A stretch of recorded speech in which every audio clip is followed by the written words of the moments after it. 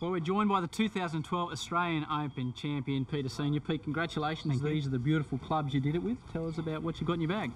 Well, pretty much all Titleist. I've got an Adams Rescue, which is a new addition the last couple of years. I've never used one, but 17 degrees, but it comes in very handy. Once you get a bit older, it's pretty hard to hit the longer clubs.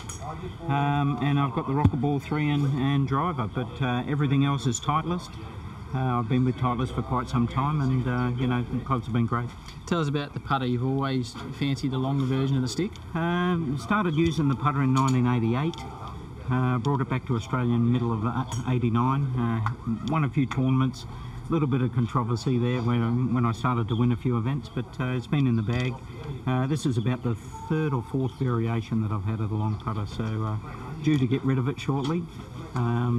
With the new rules coming in, but no, it's been good. 88, so that next year you won your first Australian Open, 23 years between the two. Yeah, who were you? Were you spring chicken when you won the first one? Geez, 23. Yeah, it's a long time ago. We had a good field that year and played at Kingston Heath and ended up winning by 7 shots, so it was a nice comfortable win, a little easier than last week. Beating the likes of Faldo and Calcavecchia and Strange as well that year. Yeah, we had probably 6 of the top 15 guys in the world play that week. So what else you got tucked away in here except the Australian Open trophy hidden away there somewhere? No, pretty much just the normal stuff. I just put all my valuables in the front pocket here. I've got Jeez, there's a bit extra weight in that. I've got my wallet after the weekend, isn't there? I've actually got the watch that I won last week. Ooh, nice. So, a nice little tag.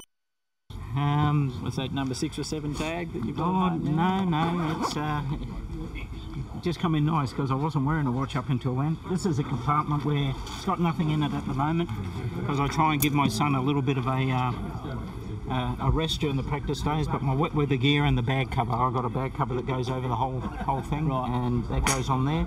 Favourite club in, there's one club to save your life, which is it? Well, I tell you what, why I won last week, the 56 Vokey wedge.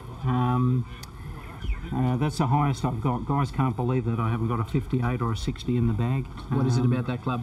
I'd probably chipped the best I've ever chipped last week. You know, when the conditions are pretty tough, you chip it to 4 or 5, maybe 6 feet, and you still got a difficult putt across the breeze. But I chipped it 1 foot, 2 foot nearly every time I had it. So really took a lot of pressure off making pars last week. And how different was the celebration winning it as a 31-year-old as opposed to winning as a 53-year-old? Well, I've never been a drinker, so I didn't celebrate back then. And last night we didn't get back to the hotel until 10:15, so you know, we just ordered room service and crashed. Congratulations on the win, mate. Thanks very much. Australian Open champion again. Thanks for showing us around your bag, Peter Senior. Thank you.